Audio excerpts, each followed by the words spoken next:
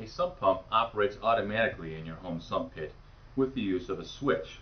There are two main types of switches. There's the vertical switch, which rides up and down on a rod.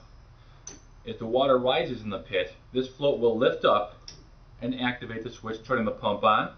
The float will then ride the water back down, come to rest at the bottom of the switch, pulling the rod down and turning your pump back off automatically as the water rises and falls.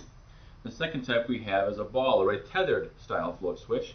This ball is buoyant, so it's going to float on the surface of your water. As the water rises up, the ball will rise with the water, and when the water pumps back out, the tether will ride that back down and turn the pump back off.